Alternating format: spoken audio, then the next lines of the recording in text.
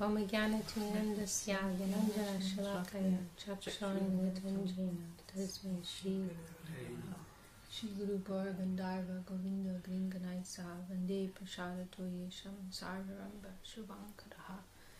So we're continuing today with Sri Sri Prapanna-jivanamrta, and yesterday, or not yesterday, but the day before yesterday, we finished with this beautiful verse of Prapanna-jivanamrta. Bhavantamevanu charanirantara prashantani shesh manoratantara karha maikanti kanitya kinkara praharsha yashyami sanata jivitam. When will I bloom in a life of servitude as your eternal devotee, my heart pacified due to all other desires being consumed by engagement in your uninterrupted service? And Param Guru Maharaj, he distills this, as demonstrating in terms of what is favorable, this aspiration, an earnest aspiration to achieve perfection in devotion, because we are in a mixed condition. we have some percentage of desire to offer ourselves in service and devotional activity, but then there is so much other percentage which is not so. And we have so many tendencies in the category of anya-bilash, or whimsical, random, fleeting material desires, karma, or some attachment to piety, to good activity, and gyan, some tendencies for, the aspiration for liberation, to become free from suffering. That is also an anartha, the desire to be free from suffering. In relation to the objective of pure devotion, that is something negative. The pure devotee has zero desire, even for that. So, or tendencies, to acquiring too much knowledge, or making this a head thing, a brain thing. So all of these other things are floating around in us, along with some tiny spark of a desire for pure exclusive devotion. And sometimes these things, and Param Guru Maharaj has pointed this out, when things become, especially when something in us becomes very glaring, that is anti to devotion, it can actually it can actually stimulate a deeper desire for more exclusive devotion. We see something in us, and we're so unhappy, so appalled at that it makes us run more to the shelter of exclusive devotion. So this expression is very nice. When will I bloom in a life of servitude as your eternal devotee, my heart pacified due to all other desires being consumed by engagement in your uninterrupted service, by Prapanna-jivanamrta. So now the next verse, and we're in verse number 18. Padikar siddher akanksha, the aspiration to attain to the perfection of becoming an associate servitor of the Lord. And this is another verse by Prapanna-jivanamrta. Sakrit tvada kada vilokanashaya jini kritanutama bhukti mukti bi mahatma birmam avalokyatam naya kshane pite yad viraho tidu saha. O my Lord, please lead me into the glance of those great devotees who, in their heart's aspiration to only once behold your divine form, consider sense enjoyment and liberation to be like straw, and whose separation is unbearable for even you. And I was thinking about Srila Gurudev, because he was really a Paramahamsa. He really saw the environment very clearly in terms of what it was, and for Gurudev, and as it's said here, sense enjoyment and liberation, they were like straw for him. It was zero consideration. It was only, things were only valuable according to how they could be engaged in service. Otherwise, whatever we may consider to be attractive and desirable, it was like a zero consideration for Srila Gurudev. And I was remembering one incident. I won't mention names or places, but there was one place where a senior devotee who had like some position as a spiritual guide, really, you can say. He started a particular business which was very consuming, and Srila Gurudev, he wasn't happy about that because I expect because it just, the nature of that business was it was so consuming. It took so much time and energy, and he wasn't able to give so much attention to his duties in the temple and the mission. But Srila Gurudev, he as he told that devotee later, when he asked him, like, why didn't you tell me you weren't happy about this? And Gurudev said, because you were so enthusiastic. That was Srila Gurudev's mood. He didn't like to dampen people's and devotees' enthusiasm, even if what they were doing wasn't actually desirable according to the real standard. He liked devotees to figure things out.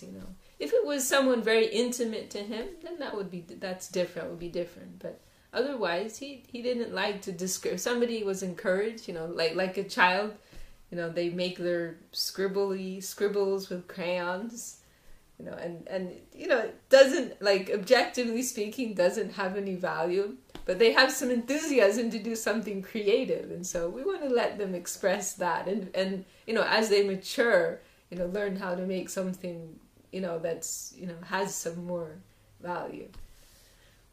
So Gurudev, he was like that, and he told it to her, you were so enthusiastic, I didn't want to disturb you. So at the time, Srila Gurudev didn't say anything to that devotee, but privately he mentioned to a few devotees he was unhappy about this. And then one devotee there, who Gurudev mentioned it to, who was friends with that devotee, he was trying to stick up for him, or make him look good in front of Gurudev. And he said, oh, but Gurudev, maybe he'll be successful. Or maybe his business will be successful. It was totally the wrong thing to say. And Srila Gurudev said, Prabhu, you cannot lie to me. I am a Paramahamsa.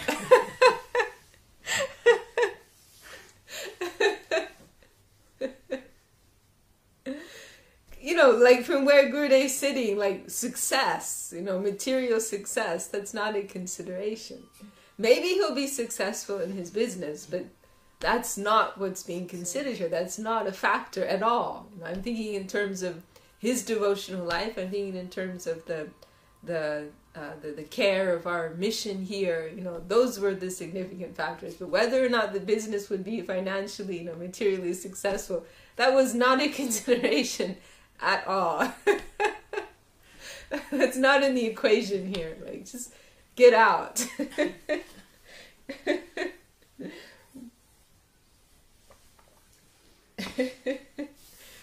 Very, very funny, Gurudev could be he could be very frank, about his own position,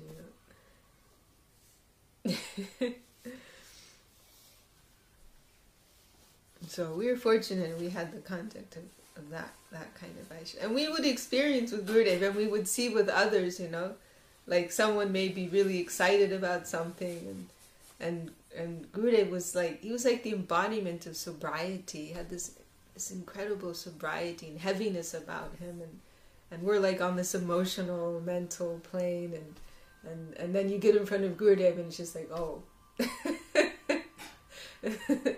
Suddenly you're all this energy you're in, it's quelled, you're in front of this superior being and superior conscious entity, and you get this deeper perspective.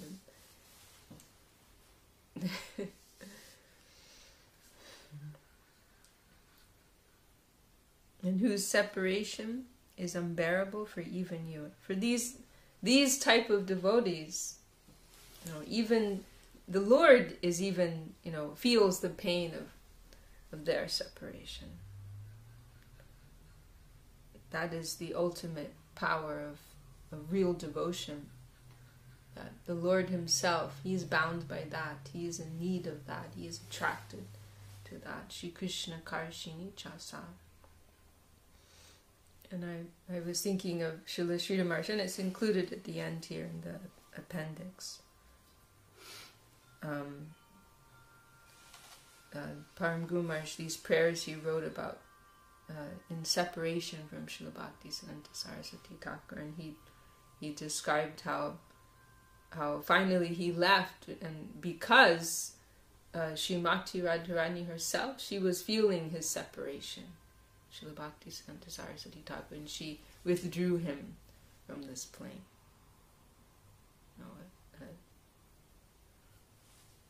A devotee of such level that even Shri Radha Govinda, they are feeling in need of their company.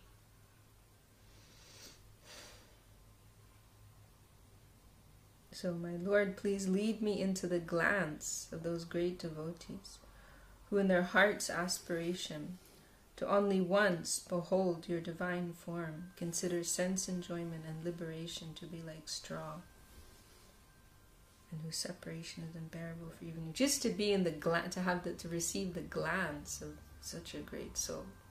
So many lifetimes, so many millions of lifetimes they are successful.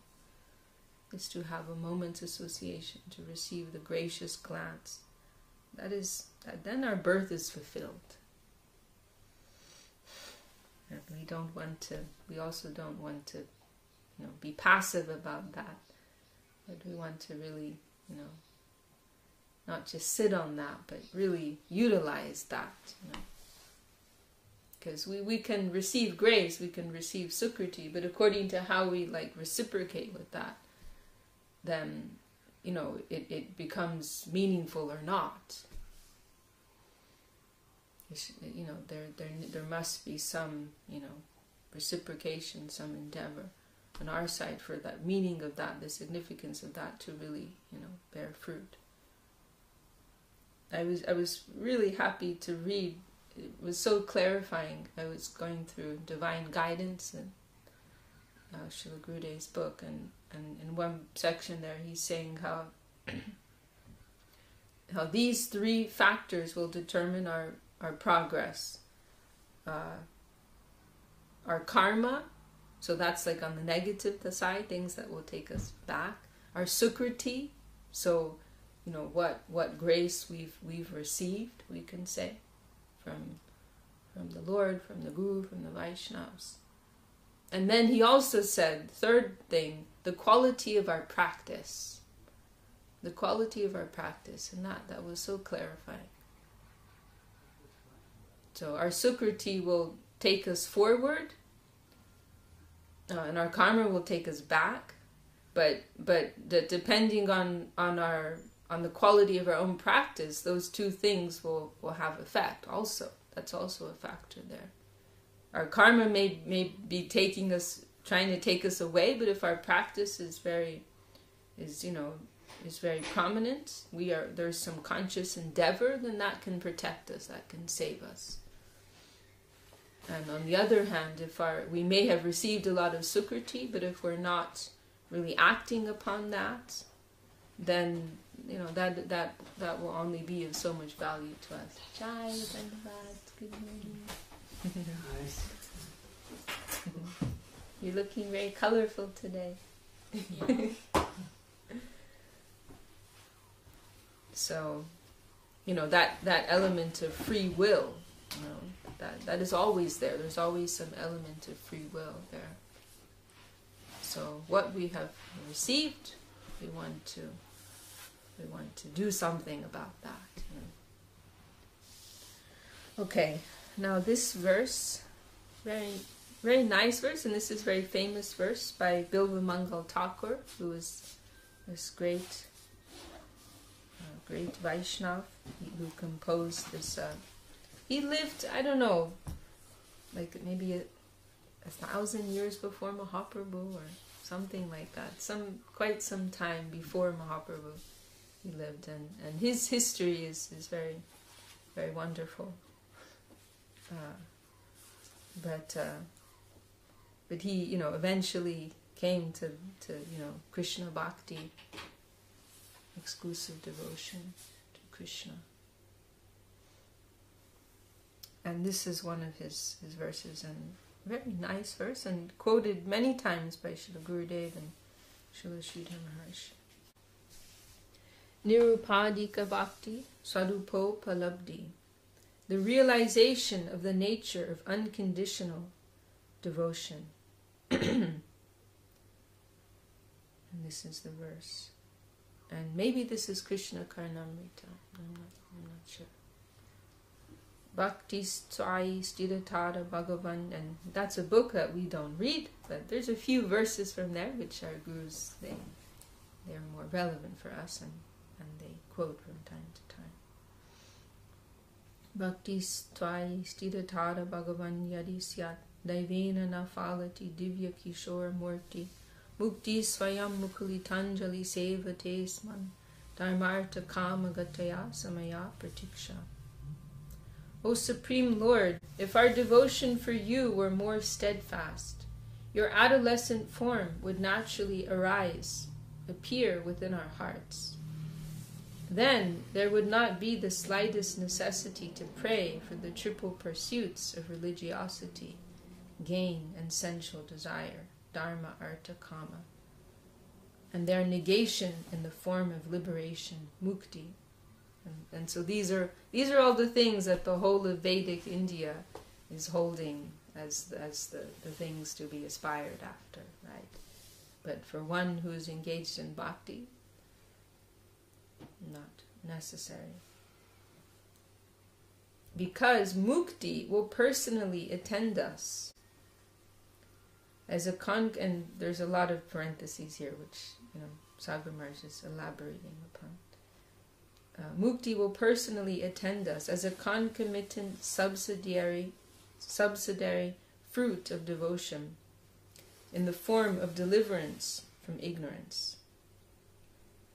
Her hands cupped in prayer, Mukulitanjali, Mukti Swayam Mukulitanjali, her hands cupped in prayer,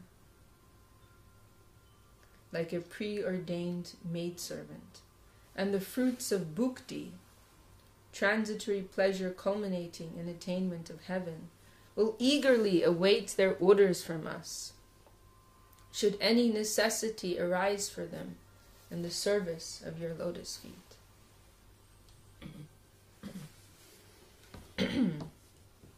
Samaya pratiksha, waiting for that call, that proper time.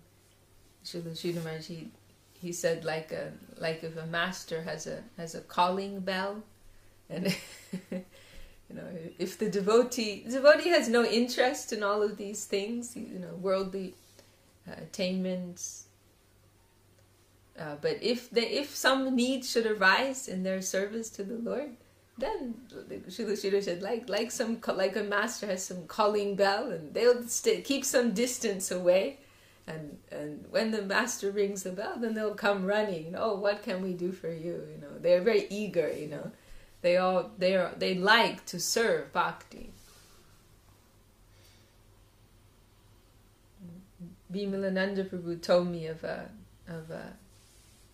one occasion when he was one of Srila Gurudev's personal servitors for many years, and he told me how I don't remember if he asked Gurudev or Gurudev brought it up first, but Srila Gurudev was saying how you see all these things that he asked him, have you ever seen me ask anyone for money? He asked, have you ever seen me ask anyone for money? Whatever I need for service, it comes. And he said, Lakshmi Devi, she's always coming. And he said, because Lakshmi, she likes to serve the devotees of Krishna. So it will automatically come. And actually, this is like a point that will come in a devotee's practicing life, where they can go either way, because that as a result of one's devotional progress, they will attract these things. And so that's the point where a weaker devotee, one of weaker faith, they will be deviated by those things and they'll go down. as we've unfortunately seen time and time again, and have those tendencies within ourselves. There's this outline of different obstacles that the practitioner will face, maybe given by Vishwanath Chakravarti Thakur, maybe Bhaktivinoda Thakur, but one of them is I'm trying to remember the Sanskrit, something Tarangini, but it means, it's a funny expression. It means swimming in the ocean of the byproducts of devotion. So like all of these byproducts, that worldly enjoyment, worldly resources, they will come to the devotee. They will come, and so then a weaker practitioner may be attracted to those things. They deviate and they become immersed in those things instead of sticking to the path of exclusive devotion. So pratishta, name and fame will come, right? For someone who's becoming prominent in devotion, then fame will come to them, and then at that point they can go either way. They can either take that and offer it to Guru. Like we were mentioning the other day, Gurudev's comment, I'm making myself into a pratishta rocket, he said once. And all the pratishta that's coming to me, I'm launching that up to Guru Maharaj. I'm not keeping, if I keep it 1% for myself, I'm going to go down. So that pratishta, that name and fame, position, power will come to us, and we have to offer it all up. Or we can become like immersed in that, and enjoying that and taking that for ourselves. And it's frightening, because it can happen in a very subtle way. It's very frightening. It can just creep up upon you, and before you know it, you're way over here. You're way off track. So, and that's one reason why a practitioner may fall down. Gurudev mentioned the two principal reasons. One is pratishta, because they have too much ego and an inflated idea of their own position, and the other is Vaishnava aparad, which is more rare, he said, but more generally it will be because one's pratishta has, then it's like Krishna's mercy that there must be some type of fall down and bringing one to more of a humble position and a better platform for progressing in a genuine way. And then similarly, wealth will come, opportunities for sense enjoyment, they will come. And if one deviates, from that consciousness of utilizing everything in service, and instead begins to take that for themselves, then they're off the path.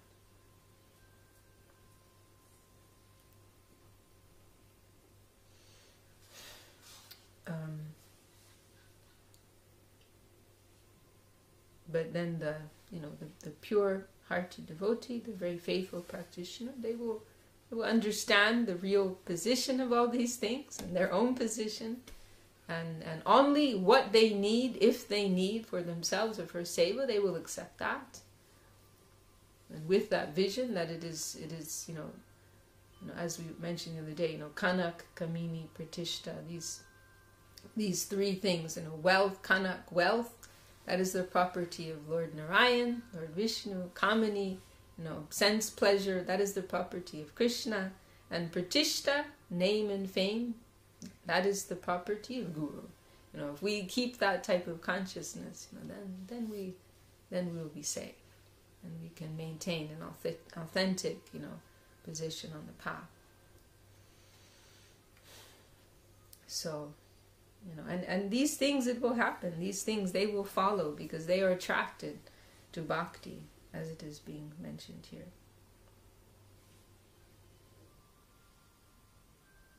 And also, it's also, this point is here also about liberation, that we don't have to separately try to become free from our, all of our anarthas, from all of our impurities. But those things, that purification, it will automatically follow. It's not that we have to separately do this austerity and this ritual and this mantra and this meditation and this yoga to become free of our mental disturbance and desires and attachments. But simply by the cultivation of bhakti, liberation, muktis. This phrase is just like means like mukti herself will come with her folded hands. Mukti swayam mukuli tanjali, seva to serve, seva with desire to serve, seva taste. Mukti swayam mukuli tanjali, seva taste. And dharmartha kama gateya samaya pratiksha. Mukti Devi herself will come with folded hands, desiring to serve. And dharma, artha, kama, they will wait, to receive the orders of the devotees. And then liberation, that can, that's also like a turning point, that like Srila Sridhar Maharaj has explained that the jiva will achieve a position like Shiva, where they're like in this in-between state, where they have a position of mastership over Maya. They're fully released from Maya, being under the influence themselves, but they're still in the relativity of Maya. They have some position of mastership over Maya.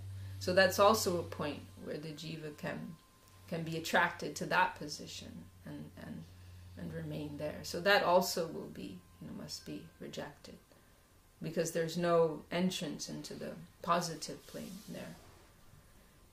There's one place where Gurudev is saying, that liberation will come.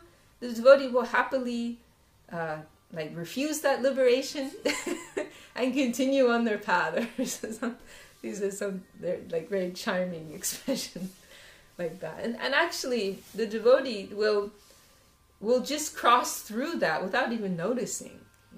If someone's exclusively on the path of devotion, it won't even, on one level, it won't even make much of a difference. They're still doing the same thing. They're still focused on the same thing. And things will become, we can say, like more smooth. One will be, and from the point of liberation, one will be able to awaken in this full-fledged expression of devotion and dedication, because one will be free of all of these lower things dragging us down. But on another level, we're still doing the same thing, and so on one level it doesn't have that much significance. I'm still trying to wholly give myself in service. And okay, I've crossed that stop on the train, great, but we're still in that same train, we're still doing the same thing. So, really nice verse. And this point is also found in many places, that through just this one thing, through the practice of bhakti, everything else will follow. And we were also discussing this a few days ago too, from Param Guru Maharaj's summary verse about Sharanagati. But this is found throughout the scriptures. In Bhagavatam, there's several places this point is made. Freedom from the negative side, liberation will automatically come. Knowledge, spiritual knowledge, that will automatically come. Whatever one may need, whatever one may want on a deeper level, all of that will automatically come through the practice of devotion.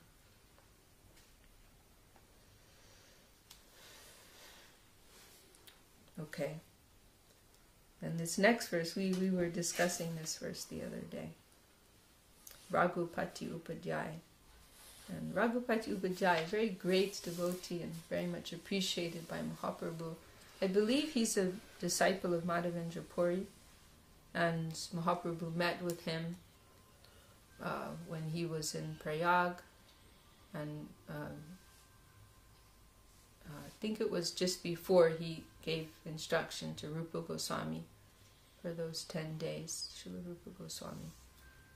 And they had this wonderful meeting, and it's significant because it's one of the few occasions where Mahaprabhu places himself in the position of a student, like he does with Ramananda Rai also.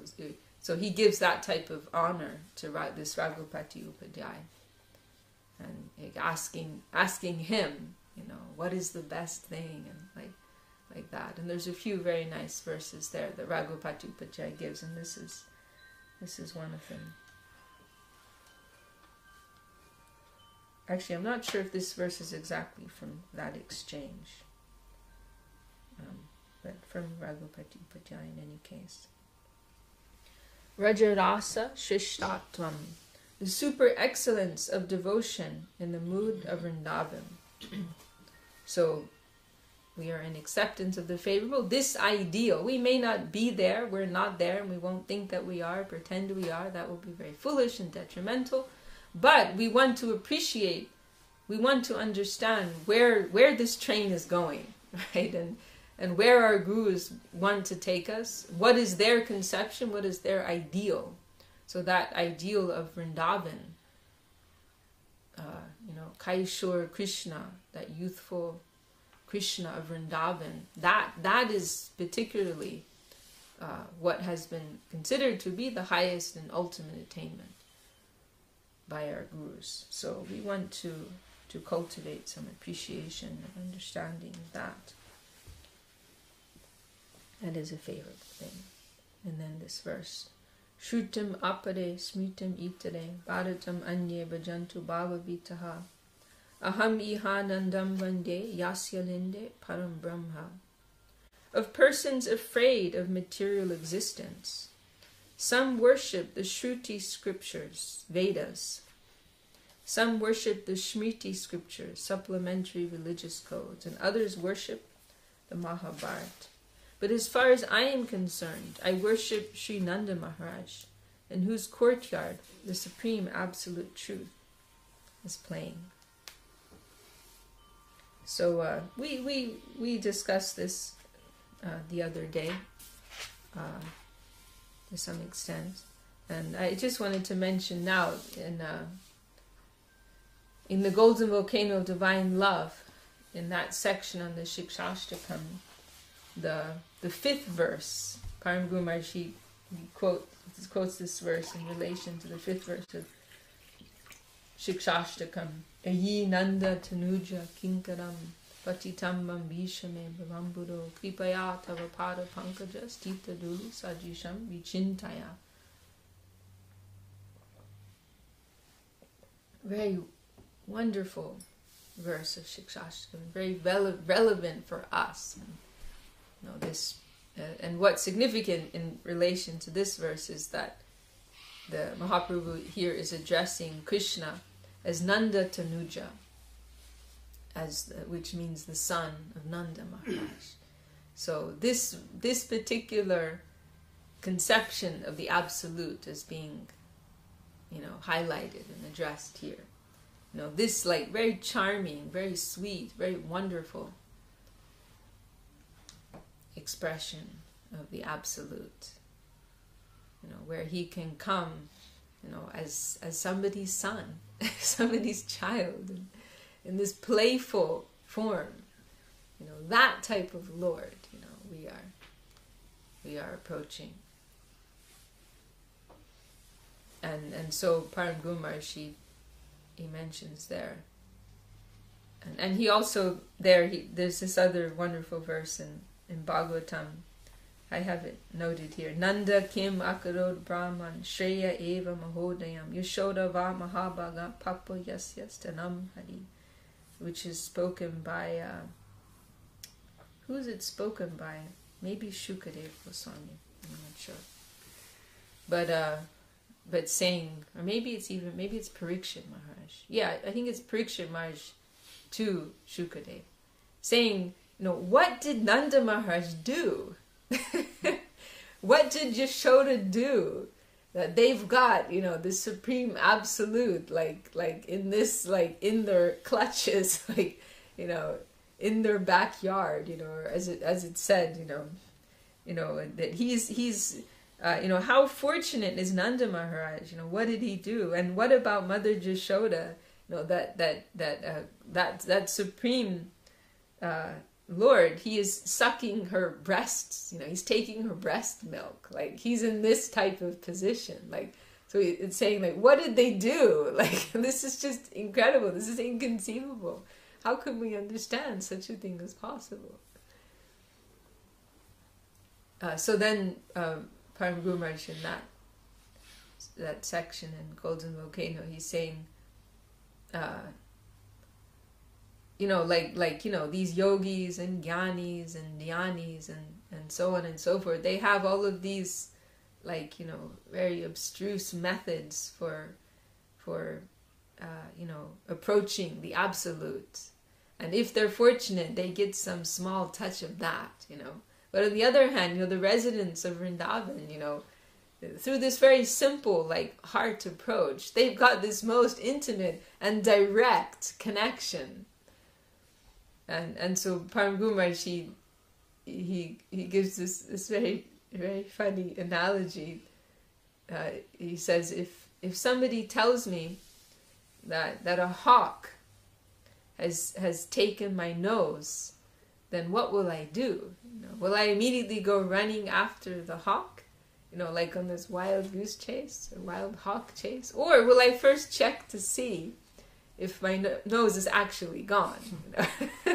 So he said, in the same way, if I'm being told I can have the absolute in a very direct way, in a very simple way, in a very immediate way, then why will I go in this very long, roundabout, and uncertain way that at best will just give me some touch of that? No, I will follow this very direct and simple way of approach.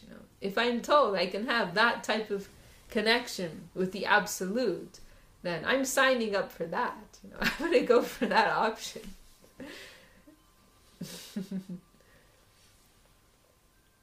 And that's what's being given to us. It is a very simple and direct transaction.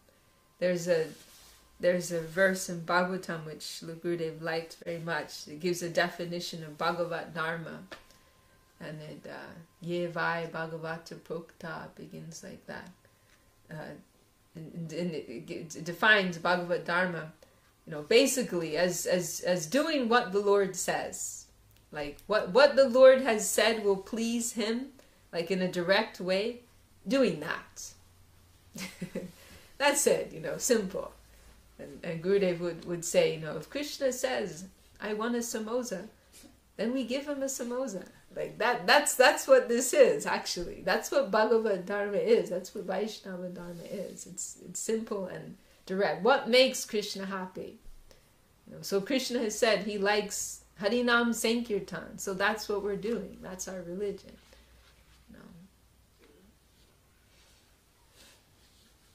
And so many other things, they are not required. So like those Brahmins in Krishna Leela who are performing these very elaborate fire sacrifices, and then Krishna and Balaram are nearby and they're hungry, and so the cowherd boys, and they tell the cowherd boys, oh, there's some Brahmins over there, they have all this elaborate food preparations. You ask them, can they bring, and can we have some of that? And so the cowherd boys went, oh, Krishna, Balaram, they're nearby and they're hungry. Could we have some of these foodstuffs here? And those Brahmins, they they just completely ignore them. Who are these, little boys, we are doing some very important religious activity here. They don't even, condescend to speak to them, in response. And so they go back and they tell Krishna, they wouldn't even answer us, So then Krishna says, go to their wives. And the wives of the Brahmins, they've been waiting their whole lives for this opportunity. So they're in ecstasy. And then later, and that is included in Prappana-jivanamrta, those Brahmins, they realize how foolish they've been, and they're denouncing themselves, Like, to hell, they say, to hell with our Brahmin birth, to hell with all our Vedic knowledge, to hell with all our sacrifices. The Supreme Lord himself came, and we could not recognize that, They were so absorbed in their ritualistic religious activity, they couldn't recognize, like, God is right here on your doorstep asking for some food. Like,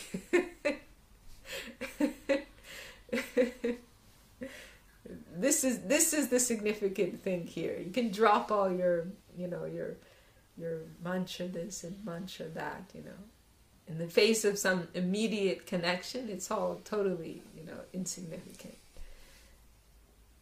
But you see, these tendencies, they can, this is like a clear example, but in our own like service lives, it's very easy to begin to follow like that. We get absorbed in the ritual and the practice, and when there's actually some like more immediate necessity there, we don't recognize that. We're rigidly sticking to the stereotype thing, and we can't recognize when it's necessary to make some adjustment. So it's something we try to remember. It can get very silly, very silly. There's no doubt how the Siddha Guru knows. Anyone who's spent time in a temple, we know how silly things can get, with devotees, stuck on some, particular idea or way of doing things.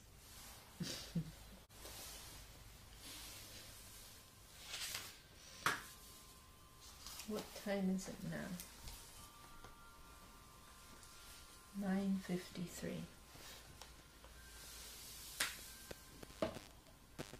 Okay, one more verse and stop.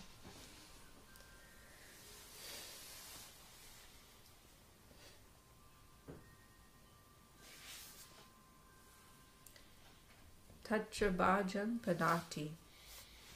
The path to devotion in the Vrindavan conception. So we see Param Guru Maharaj, there's some clear system. It's not randomly that he's, all these verses are here, but there's some progression. So Param Guru Maharaj started out with the most general and broad thing, and broader general principles, and he's moving to more and more refined things in terms of what will be considered favorable. So now, like in terms of the ideal, the path to devotion in the Vrindavan conception. And this is another verse from Upadeshamrita by Srila Rupa Goswami. Tannama rupa charitadi sukirtananu smrityo kramena rasana manasi niyojya jishtan vrajet anuragi jananugami kalam nayed akilam ityupadesha sara.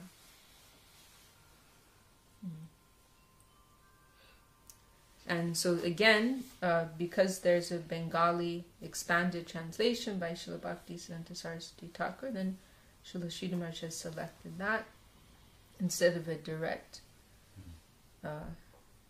translation of the Sanskrit. Krishnanam rup kundila chatushtoy guru mukhe shunile kirtanudoy kirtito hoile krame smarananga pai Kirtan smaran kale krampate dai Jataruchi janjiva man milaya Krishna nuragmaja Jananu smariya Nirantar brajabas Manasa bhajan E upadesha koroho grahan. When Krishna's name, form, nature, and pastimes divine are heard from Sri Gurudev, one's heart awakes in song. As pure chanting ensues, remembrance is attained. Thus chanting and remembering, step by step, assent is gained. Those engaging tongue and mind, who begin to relish nectar, adore Sri Krishna, following the residents of Braja. Reside always in Braja within the heart's devotion. Surely you must accept this nectar of instruction. So this is these instructions, we can understand they're not for, Kanishta Adhikar practitioners like ourselves. This is higher, for higher class of Vaishnava. Of course, we can also understand in a general sense residence in Braja, keeping the association of devotees and connection with some ashram like that. We could also understand in some general sense that. Okay, well, and then next we come to another very important verse in Prappana-jivanamritam. Any last comments? Happy to have you with us, Ramananda Puri. You like to sit in the classes. But we'll do some kirtan now, then you can be more engaged. Jai Sri Sri Prapanna-jivanamritam ki Jai Shri Gurudev, Jai Prabhupada.